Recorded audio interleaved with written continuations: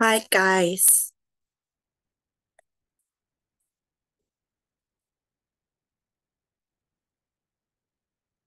Can you see me and hear me? ¿Se me ve y se me escucha bien? Sí, se le escucha y se le ve bien. Ok, ok, también se me escucha bien, no se escucha trabadito. Bye. No, Ok, thank you so much. How are you? Veo que tenemos aquí a tres personitas, todavía falta que se vayan integrando. ¿Cómo están? aquí ya con ganas ya de descansar mañana. Yes, me too. Me too. But today is Friday and nobody knows. Usualmente no tenemos como clase los viernes, pero pues como hoy nos tocó iniciar martes, sí nos tocó tener clase viernes, pero pues ya viernes casi sábado, ya casi. Así. Lo Yeah. bueno es que sí no está lloviendo hoy. And today is not raining, of course. De hecho, llovió un rato, creo, en la tarde, pero de ahí no ha vuelto a llover. Lo cual me hace feliz porque a esta hora cuando está lloviendo no les escucho, ni ustedes me escuchan a mí. Cuesta. Sí, it happens when it's raining. Más que yo tengo justo a la par la ventana, entonces se escucha bien fuerte el ruido cuando está lloviendo. Sí, es verdad. Yo he tenido que parar clases y decir como, no, espérenme, voy a ir a traer otros audífonos porque no escucho. So, Cuesta. I'm so glad that it's not raining today. But how are you? Are you happy? Are you exhausted? Are you mad or something?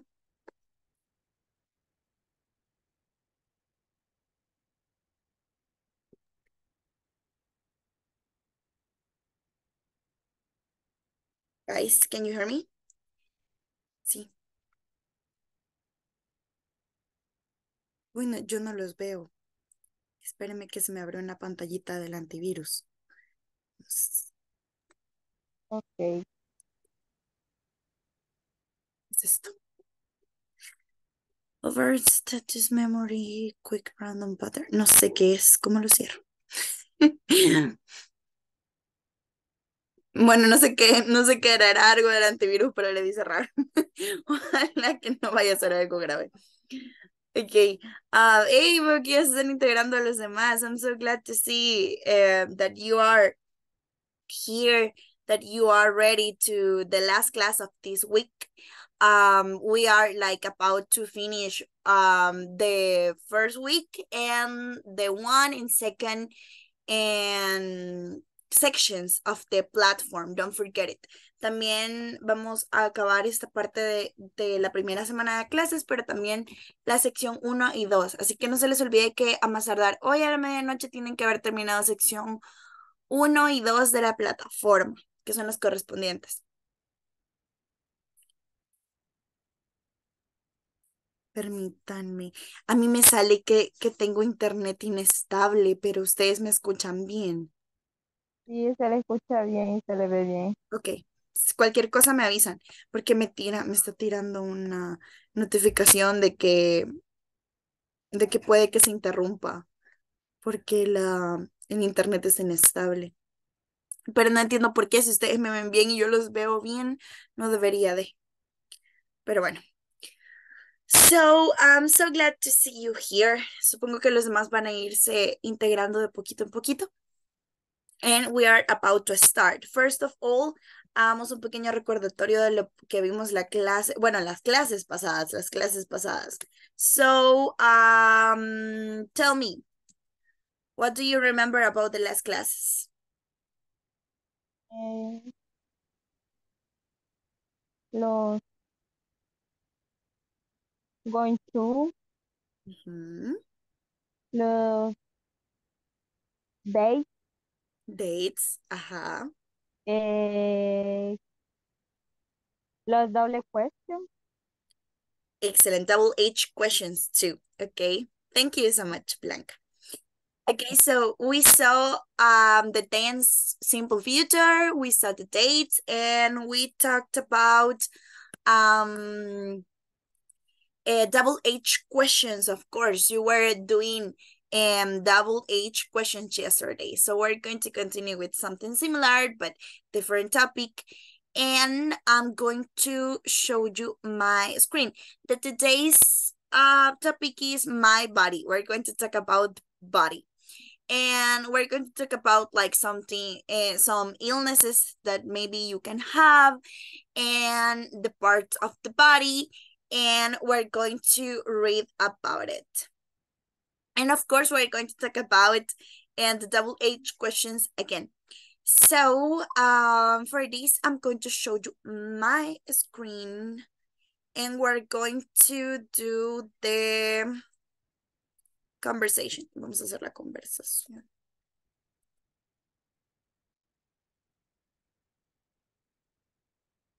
Y me avisan cuando la puedan ver.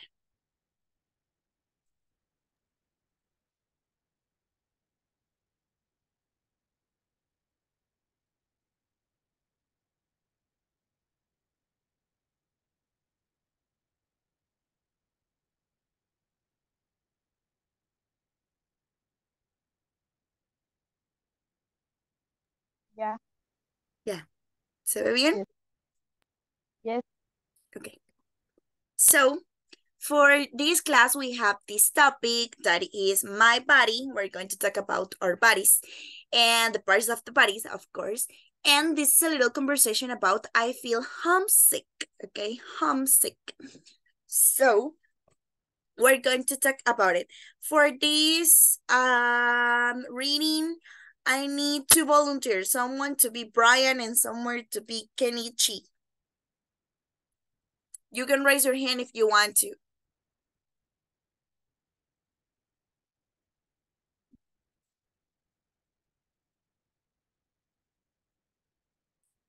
Okay, Eric, you're going to be Brian. I need someone else to be Kenichi. The other guy.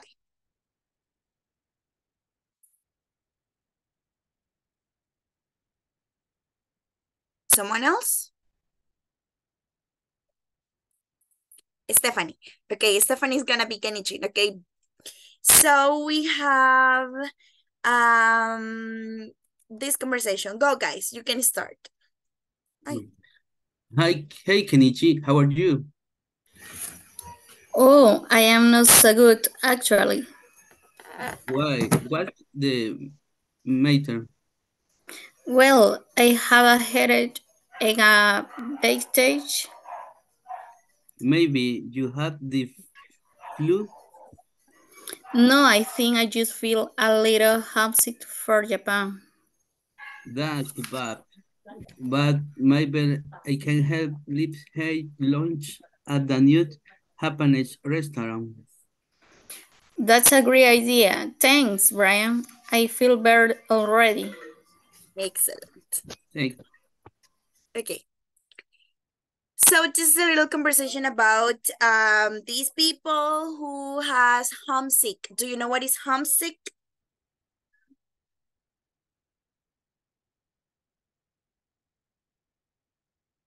Do you know what homesick means? Do you ever heard about homesick? No, no one. Okay, so I love this word because it's one of my example of context language. ¿Se acuerdan que yo les mencionaba en alguna de todas estas clases? Estoy segura que lo mencioné, que el inglés es un idioma bien contextual. So, homesick es una palabra que está compuesta de dos palabras. Home, que es casa, que es mi casa, la casa. Y sick, que es enfermo. Sick es enfermo. Cuando les digo homesick, ¿qué se les viene a la cabeza? Si juntan las dos palabras, ¿qué podrían pensar si yo les digo I feel homesick? Que esté enfermo. Estoy enfermo en casa. Está enfermo. A little bit por ahí. cerquita, vamos nadando cerquita. Que la casa está arruinada. No, that isn't. This is something like, for example, when I am away of my home and I feel homesick. When I am away, for example, when you need to travel so far, and you go, for example, to other country and you miss your home. What's the Spanish word to call homesick? When you miss your home.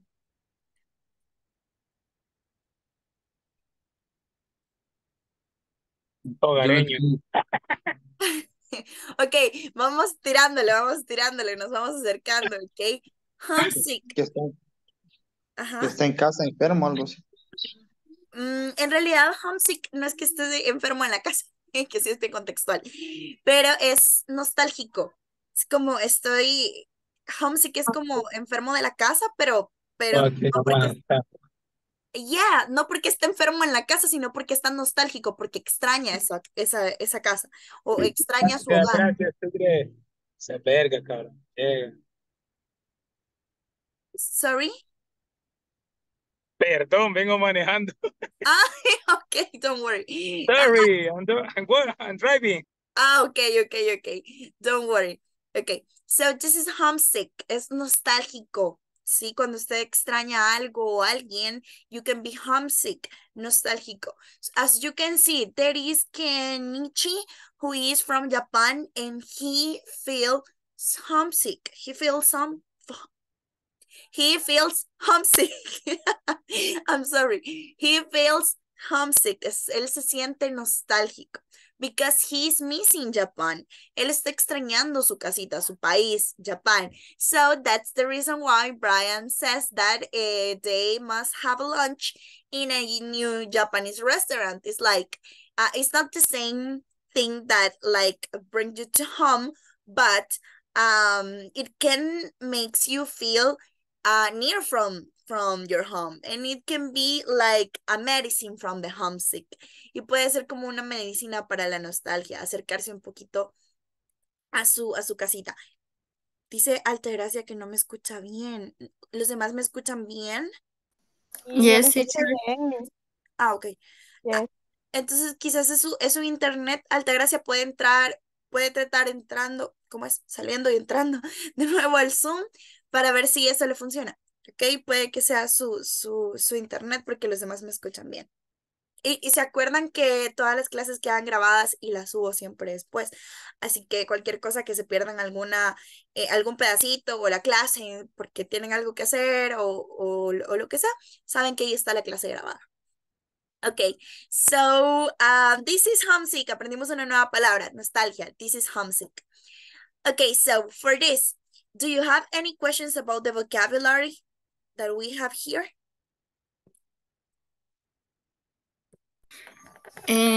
Back age, o no sé cómo es que se pronuncia, teacher. Backache, es como, es la unión de dos palabras. Back es espalda y ache Okay. es dolor. So backache es dolor de espalda. Okay. Thank you. A pleasure. We're going to see the aches then, right? We're going to see the aches then. The illnesses, que son, que son las enfermedades, illnesses. Okay, so we have these parts of the body. Creo que se ve lo suficientemente grande y lo voy a ir bajando para que lo vayan viendo. So, this is a part of the body. We're going to see part of the body. Es muy posible que ya se sepan algunas y que otras quizás las estén conociendo ahorita. Pero pues, y estas son como las más básicas. Of course, hay un montón de parts of the body, nombrar cada hueso y cada órgano, right? Cada sistema que tenemos is like a lot of vocabulary. But we're going to see like for the face, como lo que vemos de frente. So, for this part, I'm going to tell you the pronunciation of the words and you're going to repeat it after me. Okay, yo voy a darles la pronunciación de cada palabra y ustedes van a repetir todos al unísono la palabra, ok, para asegurarnos que todos se les aprendan, ok. No les digo vayan uno por uno porque pues si no nos tardamos la vida. Pero les vamos a ir repitiendo una por una. Ok, repeat after me, everyone. Head. Head. Head. Ok. What is head? What is head? Cabeza. Eso. Cabeza. cabeza. Excellent. You're doing fantastic. Okay. Head, cabeza. Yeah, like, yo no sé si ustedes alguna vez escucharon esa canción, pero la de... Zombie. Ah, sí, la de los zombies también, es cierto. Habla de como de todas las partes del cuerpo, es cierto. No me había puesto a pensar en eso. Pero la de shoulders and toes, I really like it because it helped me to learn the parts of the body. So this is head, okay, head, cabeza. Okay, repeat after me. I. I. Ay, Ay, ay, ay. ay, dice. Qué lindos. Okay, what is I? Ojos. Ojos. Ojos. Excellent. I is ojo and eyes with an S is ojos. I es ojo y eyes es ojos. No sé si lo dije al revés al principio, pero lo aclaro por si lo dije al revés. I es un ojo, eyes es tus ojos, ¿ok? I. I'm sorry, siempre les digo a mis alumnos que a veces me trabo un montón al hablar, pero creo que es por mi hiperactividad. Ok. This is air. Repeat air. Air. What is air? Oído. Oído. Oreja. It's like oreja. Yes. Oreja. Sorry. It's like oreja. Perfect. No, you're doing fantastic. Don't worry. Okay. How do you say oído? It's Ear. It's hair. Excellent. To hear. And es parte de los sentidos, of course. Ear es la oreja. Es la oreja, esta cosita que vemos aquí, esa es la oreja. Y heard es el sentido de oír, ¿sí? Excellent. You're doing fantastic, okay? Repeat after me. Nose. No. Nose. Perfect. Nose. Okay, what is nose? Nariz. Nariz. Nariz. Perfecto, nariz. Okay, you are doing fantastic. Nariz. ¿Cómo le decimos al sentido de oler? Olfato. Sorry? Olfato. Ajá. And how do you say it in English? Olfato. I don't know. You know, it's a verb. It's a verb. You know. I don't know. No. Okay, it's a smell. Smell. Okay? It's el olfato. Okay? You're doing great, don't worry. Okay, repeat after me. Mouth. Mouth. Mouth. Mouth. Mouth. Excellent. Mouth. La boca. mouth. La boca. Yes. Inside of the mouth, you can find the tooth and the teeth. Okay, repeat. Tooth. Tooth. Excellent. Repeat. Teeth. Teeth. Excellent. Okay. Excellent. Tooth is just one, and teeth it's the plural. Okay. Yes, okay. Perdón? Toothpick. Yes. Tooth and teeth. Tooth is just one, and teeth it's plural. All my teeth, like todos mis dientes. See? Tooth is just one. Okay, repeat after me. Chin. Chin. Chin. Chin. No los oigo repitiendo todos. Repeat chin. Chin. Chin. Chin. Chin. Excellent. What is chin? Mentón. Barbilla. O mentón. Mentón. Barbilla. Mentón o barbilla. Mentón no. Barbilla. Sí, cualquiera está bien. Mentón, barbilla. Hay otra palabra. Barbilla. ¿Cómo se les dice en el buen salvadoreño? La quijada. Les dice. Quijada. Yes. Ok, la quijada. That's chin. Ok, permítanme. Quiero ver, Stephanie dice cómo se escribe olfato. Se escribe así. Smell. Like this. No. Es el verbo. Es un verbo también, right? Ok. Chin, de la quijada, el mentón, whatever you want to say, chin. Ok, repeat after me. Back. Back. Back. Back. What is back? El hombro. Espalda. No. Espalda. Espalda. Espalda. Espalda. Espalda. Ajá, espalda, excellent. Ajá, espalda. That's back, my back. ¿Se acuerdan que les estaba hablando ayer o antes, no me acuerdo cuándo fue que les hablé de los idioms, que son esas cosas que tienen significado en su propio idioma, pero al traducirlas puede que pierdan el significado? Y les decía que hay un idioma en el inglés que se dice, you scratch my back and I scratch yours. Back is like espalda y scratch es rascar. So les decía que traduciéndoles como tú me rascas la espalda y yo te rasco la tuya, pero que significa algo así como cuidarnos las espaldas mutuamente. So back is espalda, my back, mi espalda, my back. Okay. My back, mi espalda. Excellent. Repeat after me. Shoulder. Shoulder.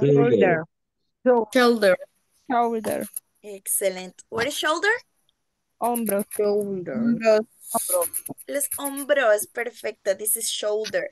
Yes. Hombros. Okay, you are doing fantastic. Okay, repeat. Chest. Chest. Chest. Okay, what is chest? Pecho. Pechuga. Pecho. Pecho. Pecho, yes. My chest. My chest. Like, mi pecho. My. Okay, repeat after me. Stomach. Stomach. Stomach. Stomach. Stomach. Excellent. Como con K al final. Stomach. Stomach. What is it? Estómago. Excellent. Okay, repeat. Thumb. Thumb. Thumb. Excellent. Do you know what is thumb?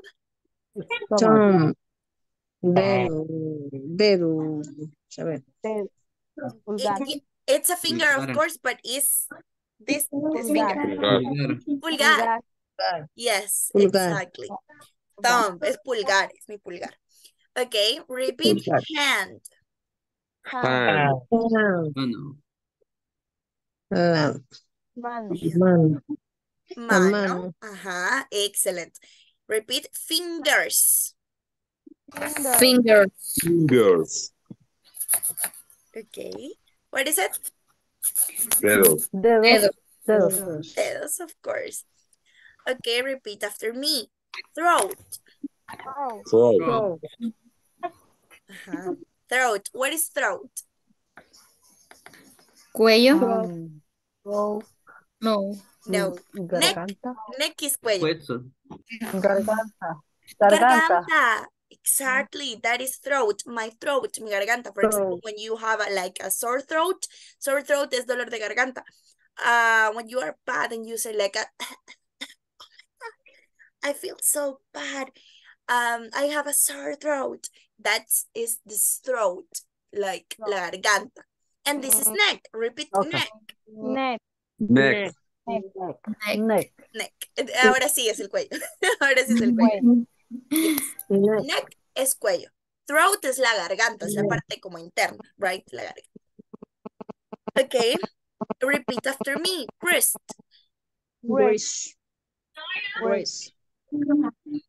Excellent. Do you know what is wrist?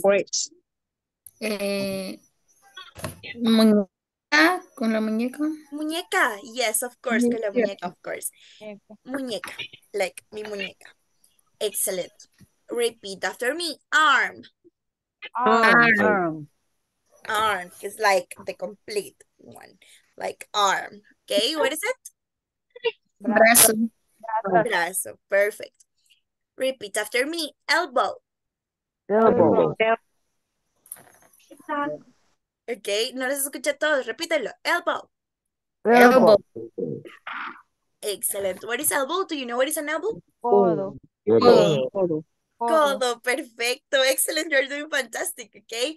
Codo. You are doing great. Okay. Bajemos un poquito más. Repeat after me. Leg. Leg. Excellent. What is a leg? Pierna. Excellent. Pierna. Okay. Excellent.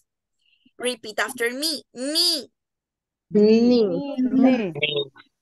Knee. What is a knee? Rodilla. Es rodilla. Yes. Excellent. Knee. Para decir como hincados o como esa palabra hincados en inglés se dice como down on the knees, como abajo en las rodillas. Se vendría traduciendo, digámoslo, si lo traducieran directamente al español. Pero es como cuando nosotros decimos hincados. Down on the knees. Ajá. Like, I'm down on my knees. Como estoy hincado. I'm down on my knees. Okay, repeat. Ankle. Ankle. Ankle. It's ankle. Okay, what is it? Ankle. Tobillo. Tobillo. Excellent, tobillo. Excellent, you are doing great. Okay. You can say like, for example, I have a broken ankle. Tengo un tobillo roto, por ejemplo. Y no sé si se puede romper el tobillo, pero creo que sí se puede romper. Y yo sí. No sé si se puede romper. La medicina no es mi fuerte. But this is the ankle. Like el tobillo. Okay, repeat. Foot. Foot. Foot. Foot. Foot is just Foot. one. Just one. Yeah. And repeat. Feet. Feet. Feet. Feet. Feet. Excellent. Feet is a plural. What is it? Yeah. Yeah.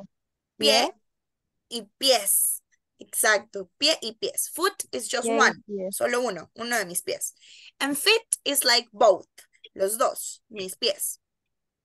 Okay, and the last one that is toes. Repeat, toes. Toe. Yes, toes, que siempre son dedos, pero de los pies. Okay, excellent, toes. Okay, you are doing fantastic. We did it so great with this. I'm just gonna repeat it one more time, just if you didn't heard just one of this. I'm gonna repeat it. This is head, eye, ear, nose, mouth, foot, feet, chin, back, shoulder, chest, stomach, thumb, hand, fingers, throat, neck, wrist, arm, elbow,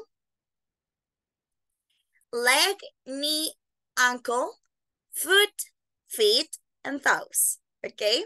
Do you understand? Do you have any questions about the parts of the body? Preguntas sobre la canilla. La canilla, en el buen salvadoreño diríamos ni como canilla. Yes. Okay, do you have any questions about this? No? No, perfect. So we No, have, teacher. No. okay, perfecto, perfecto. So, ahora vamos a ver las illnesses. Les voy a mostrar mi pantalla. Y me avisan cuando la puedan ver. Que huele a pollo campero. Oh, ya es hambre. Sí, definitivamente. Yo creo que solo es el hambre. Huele a pollo campero. Yeah. De verdad huele a pollo campero. Le han llevado pollo entonces. Quizás. Comprar. Ahí los Maybe. invito. De verdad huele a pollo campero, en serio, lo juro. Yo no sé si es el hambre o qué, pero huele a pollo campero. No las invitó. Ay, No nos ni yo invita. sabía. Capaz no es pollo campero, yo haciéndome ideas. Yummy. Ya, ok, perfecto. Yes. Este es el mismo que teníamos allá, pero decidí mostrárselos en el libro porque aquí se ve muy chiquito. Pero en el dado caso que quieren tomar una sola foto, si quieren mandarlo al grupo, pueden tomarle una foto completa para que vean ahí las partes del cuerpo. Ok, así completito. Se ve como chiquito y por eso no lo quise poner así.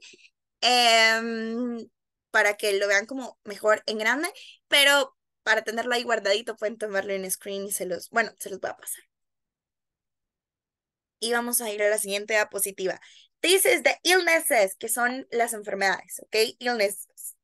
Ay, me ha dado hipo. Perdón.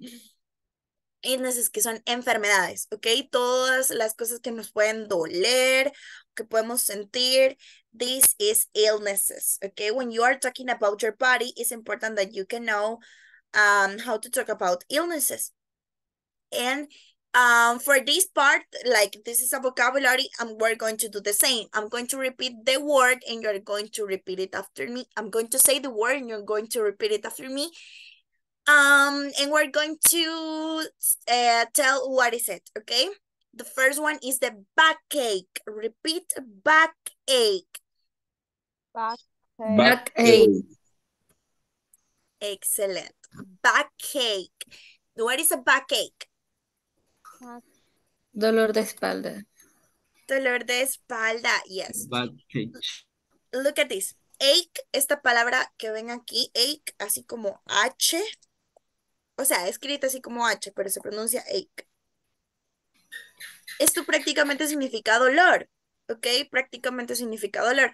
Les decía que en inglés es de esos idiomas que son tan contextuales que usualmente lo que tiene que hacer es poner el nombre de la parte del cuerpo, ponerle el ache al final y ya se traduce al dolor de esa parte del cuerpo. En español usualmente somos un poco más claros de me duele, por ejemplo, doy a expresar que me duele la espalda. Y en inglés, you can say only backache. I have a backache. And just like that, right? Back de espalda y ache de dolor. Backache. Okay. This is an earache. Repeat earache. Earache. Dolor de oído. Dolor de oído, exacto, el dolor de oído, como cuando va a la playa y se le mete agua y después queda ardiendo, queda doliendo que esta infección se puede hacer como en el oído. That's an earache. Ear de la oreja, ache de dolor. I have an earache, un dolor de oído. Sí, me está doliendo el oído. That's an earache. Okay. Yes. Earache. Earache. Yes. O sea, ya cuando yo cuando lo van diciendo rápido ya no se escucha como la separación, ¿verdad? Yo solo dice como backache o earache. De verdad, sí se escucha como si dijera earache, backache. And something like this, but se les digo así como pronunciado despacito para que ustedes escuchen la pronunciación correcta y ya cuando ustedes estén hablando rapidito ya a veces ya les entiende. This is an earache. Okay. The other one, this is a headache. Repeat headache. Headache. Ajá. What is it? Dolor de cabeza. Dolor de cabeza. Es dolor de cabeza. Head. Proviene de head, que es cabeza, y ache, que es dolor. I have a headache. A terrible headache. Sí, me duele la cabeza, me duele horrible, horrible, for example. I have a headache. I am like, no estoy soportando hoy. I feel so bad. That's a headache, okay? Head, that means cabeza. Ache, that means dolor. Headache. Okay, migraña se dice migraine. Repeat migraine. Migraine. Migraine. Ajá, exacto, se los voy a escribir. Migraña, this is migraine. Se escribe así, migraine. I got migraine. Migraña. Para esa ocasión podemos usar las dos, teacher. Migraine. Yeah, of course, dependiendo de lo que usted tenga. No es lo mismo un dolor de cabeza o una migraña, las migrañas son más fuertes. Por ejemplo, yo no tengo migraña, pero sí tengo dolores de cabeza a veces. Como por ejemplo cuando ya viene la regla y empiezan a tener cambios físicos, hay un montón de cosas, de síntomas. Usualmente el dolor de cabeza es algo bien común entre las mujeres. So, it's not the same when my mom has migraine, cuando mi mamá tiene migraña, que es todavía más fuerte. Yo no tengo migraña, no sufro de migraña, pero, of course, es un dolor de cabeza intenso, ese que no se quita casi que con nada. Y mejor porque no me cae bien la cafeína.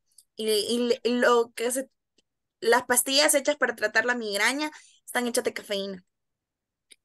Una vez que me dio una mi mami porque no me dejaba de doler la cabeza. Y, o sea, se me quitó el dolor de cabeza, pero terminé llorando de la ansiedad. No me pasaba la ansiedad. This is migraine, migraña. Okay. This is stomachache. Repeat stomachache. Stomachache. Ajá. Dolor de estómago. Ajá, dolor de estómago, perfecto. Que viene de stomach, que es estómago, y ache, que es dolor. Stomachache, ya dicho como de corrido, se escucha como si dijera cake de pastel. Stomachache. It's like un dolor de estómago, right? Dolor de estómago. When you are feeling so bad of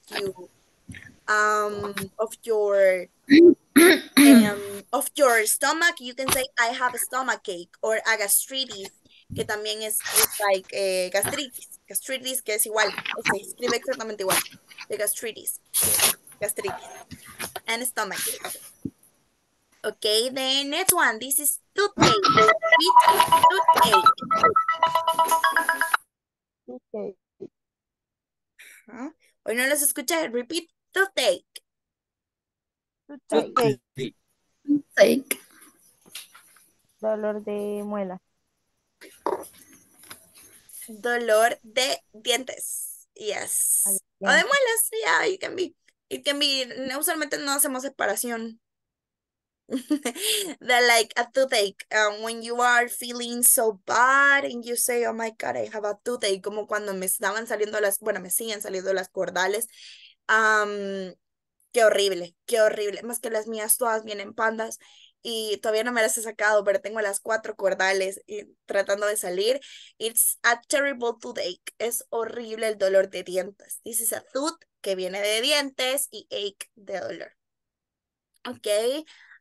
This is cold. Repeat cold. Cold. cold, Excellent. What is cold? Resfriado. Resfriado. Yes, that it's cold. Resfriado. Que it's like when you are feeling so bad and like you have this bad feeling and you have the cold, right? Como que se resfrió. Usualmente cuando el clima cambia a climas muy intensos puede ser que una se enferme. And that's a cold. Okay, repeat. Cough. A cough. cough, Cough. cough, Cough. Cough. Tos. Excellent. What is cough? Like, yes. Yes, tos, o como diríamos en el buen salvadoreño que le dicen la tos de chucho cuando uno estaba de toser y no se le pasa. La tos de chucho. That's tos. Yeah, that's a cough. That's a cough, like cough. Okay, repeat after me. Fever. Fever. fever, Fiebre. Fiebre. Excellent. Fever, fiebre, like height, a temperature, como cuando tenemos temperatura bien alta. That's the fever. It can be linked with the headache. Puede que tenga dolor de cabeza y de una sola vez fiebre, right? And flu, repeat after me. Flu. Flu. flu, Blue. Flu. Flu. What is flu? gripe, Flu. Gripe. Excellent. Gripe. That's flu. When you feel so bad, and it can be linked with the sore throat, that is like cuando a veces cuando tenemos gripe incluso puede que nos duele la garganta. So that's the flu. Repeat after me. Sore eyes. Sore eye. No los escucho todos. A una personita escuché. Repeat. Sore eyes. sore eye, Sore eye. Excellent. What is sore eyes?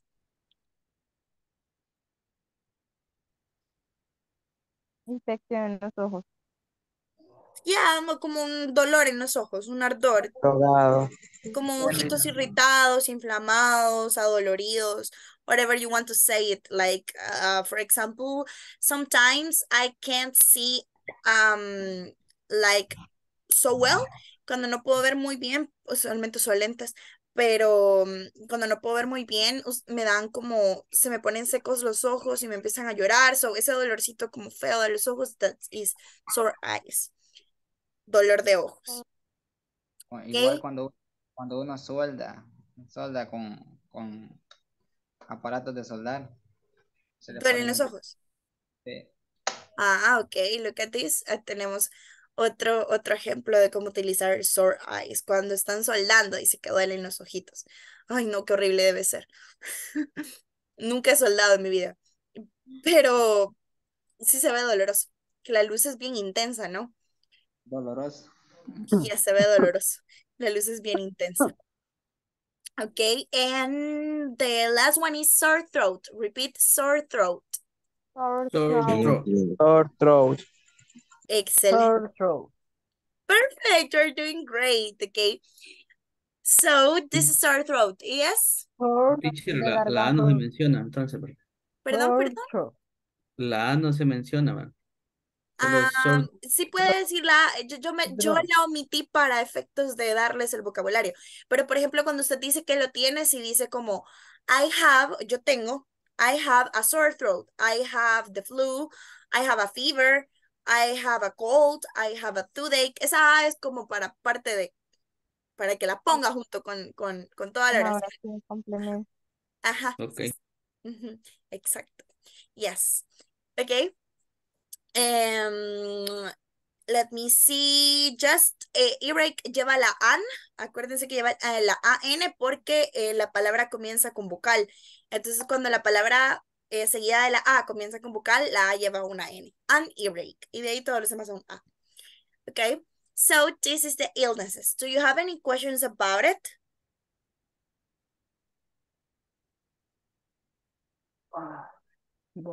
No, teacher. Teacher dijo que migraña, ¿cómo Migraine. sería? Se los dije aquí por el chat. No sé si. No, pues no lo vi yo, porque me Migraine. saca. Ajá. Mire, yo les recomiendo ponerla, aquí lo dejé en el chat, no sé si lo pueden ver, pero es migraine y se escribe migraine y se pronuncia migraine. Y es mi tip, que yo al menos cuando yo estaba aprendiendo inglés, yo lo que hacía era que escribía la palabra tal cual debe escribirse.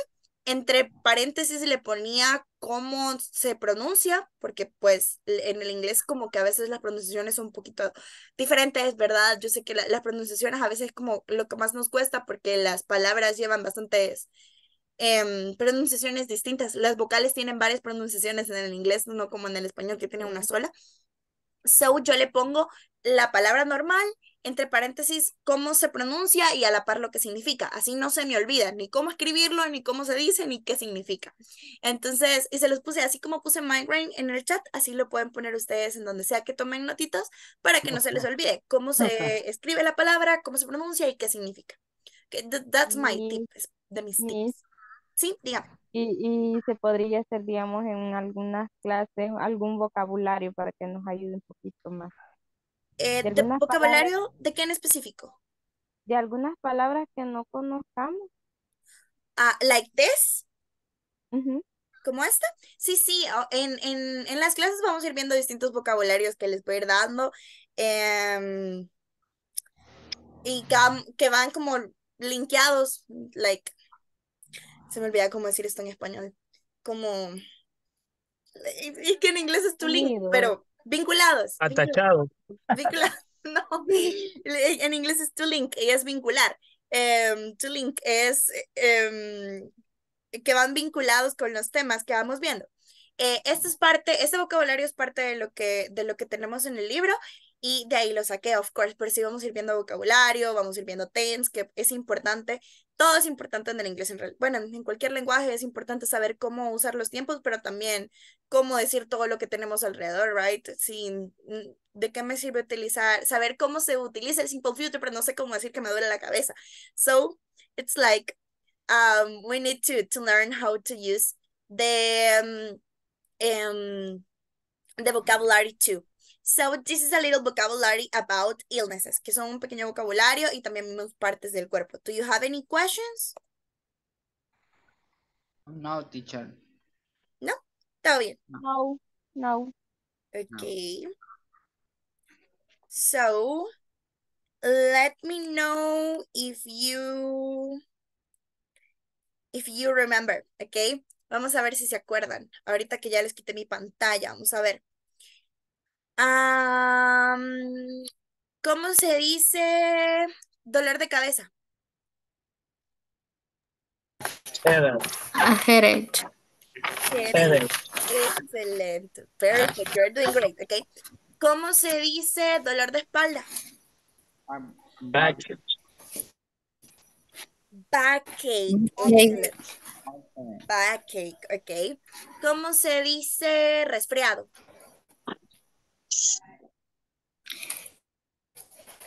Cold. Cold, excellent. Oh, Cold, yes.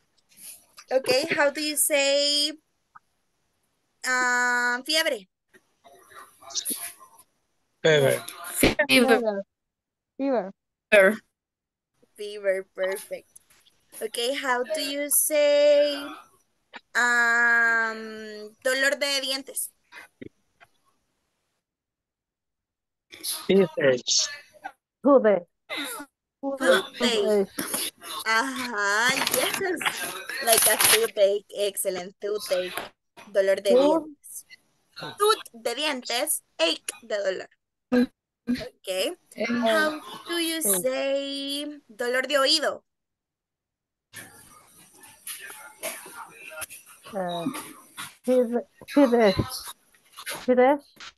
Earache, excellent. Earache. Ajá. No se preocupen con las pronunciaciones, les vamos a... Yo digo que es algo que mientras más se practica, más queda claro. Pero lo importante es que tengamos claro cómo es la palabra. Ok, how do you say dolor de estómago? Stomach. Stomachache. Stomach. Stomachache. Excellent. Stomachache. Okay, excellent. You are doing fantastic. I think everything is good with this. Creo que todo está bien con esta parte. Si alguien tiene alguna otra pregunta, me la puede hacer. Y si no, vamos a pasar a una speaking activity. Miren, yo no sé por qué no puedo crear rooms. No entiendo. Pero esta va a ser una speaking activity individual. Ok, les voy a dar una preguntita y vamos a tener unos minutos para que ustedes la respondan en casita y luego vamos bueno, voluntariamente alguien me la va a compartir. So the question is, what are you going to do the next Christmas? What are you going to do the next Christmas? Los dejo aquí. The next Christmas. The next Christmas, What? right. Ok, quiero al menos 5 oraciones de cosas que vayan a hacer, ok. No necesariamente tiene que ir todas en oraciones, puede ser como usted contándomelo, o si quiere hacer las oraciones está bien. El punto es que sean al menos 5 cosas que usted va a hacer. What are you going to do the next Christmas? ¿Qué es lo que van a hacer en la siguiente Navidad? Sí, momento de hacer planes. Ok, so do you have any questions? No.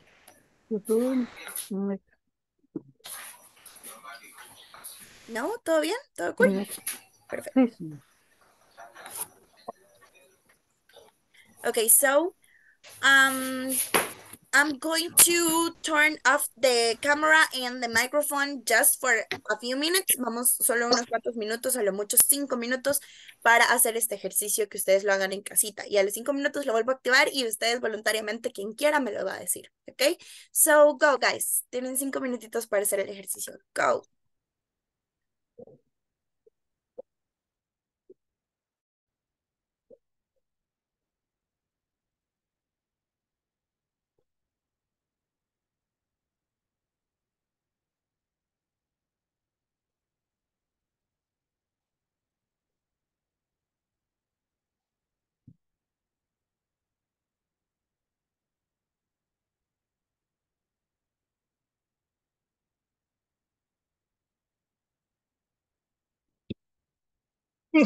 Ay.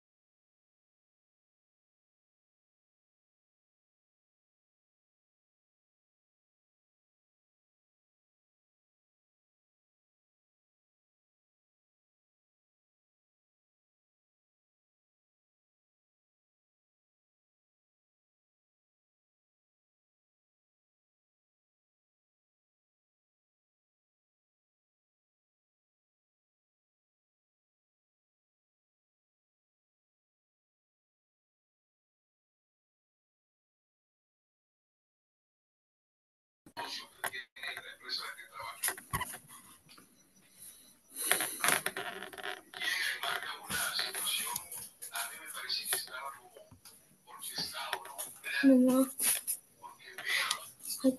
estoy aquí como, estoy hasta que termines clase, ¿no? Sí, espérame.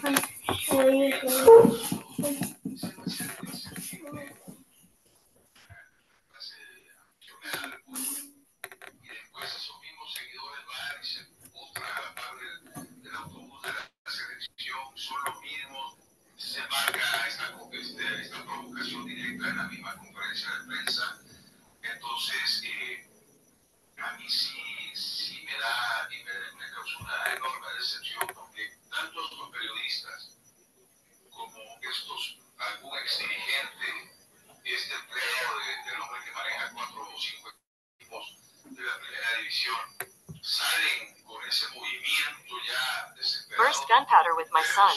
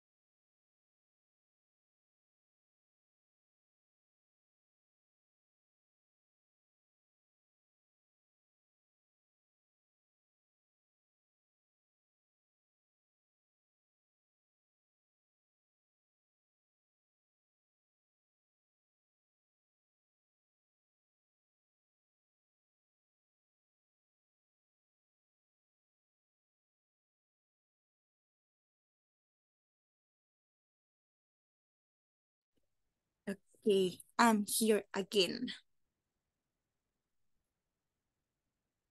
¿Todos ready? ¿Tienen sus ejercicios listos? Yes. Sí, ok. Voluntariamente díganme, ¿quién quiere pasar?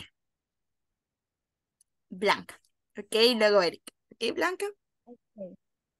I will have dinner with my family and daughter, share memories, visit my grandparents, and thank God for allowing us to have a Christmas together.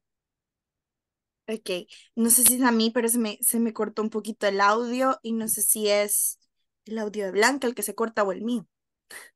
Pero, ajá. Lo vuelvo a repetir.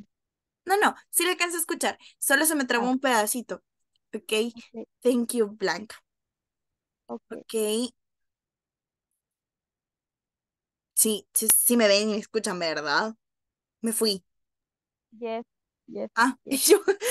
sí me fui. Sí le escuchamos, teacher, pero un poco.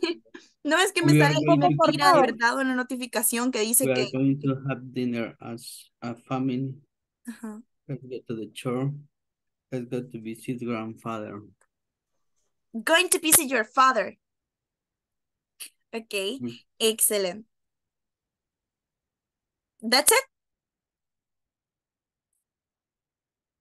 Lo repito, teacher. We are going to get gift. We are going to have dinner as a family. Let's go to the church. Let's go to visit grandfather. Okay, thank you so much. Ahora sí lo escuché bien. A mí se me estaba trabando el audio, Gaby. No era Blanca, era yo. Okay, thank you so much, Eric. Thank you. Okay, someone else. ¿Alguien más que me lo quiera decir? ¿Sus oraciones?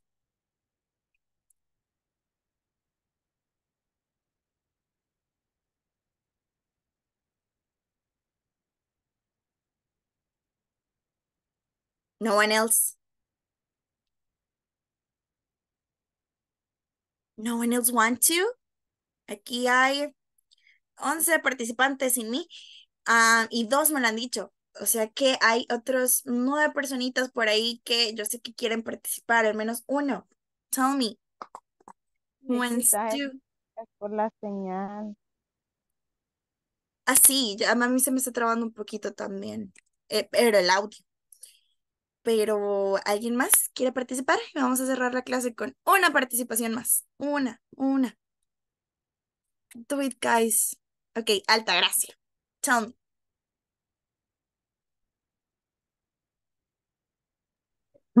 Sí, un poquito mal, pero eso, quiero hablar mucho.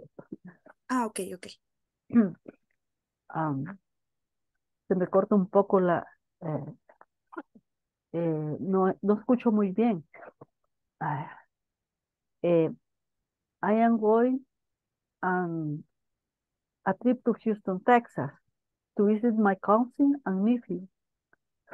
We will also cook traditional food, salvadoreña. Okay, That's it. solamente. Okay. Thank you. You did it great. Okay. Excellent. You did it so great with this. Okay, guys, I need to know if you have any questions about the class. Is there anything else I can do for you?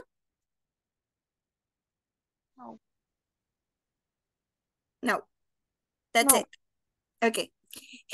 Vi que les pasaron aquí al grupo de WhatsApp, ya alguien les pasó el vocabulario, así que ya lo tienen por allí.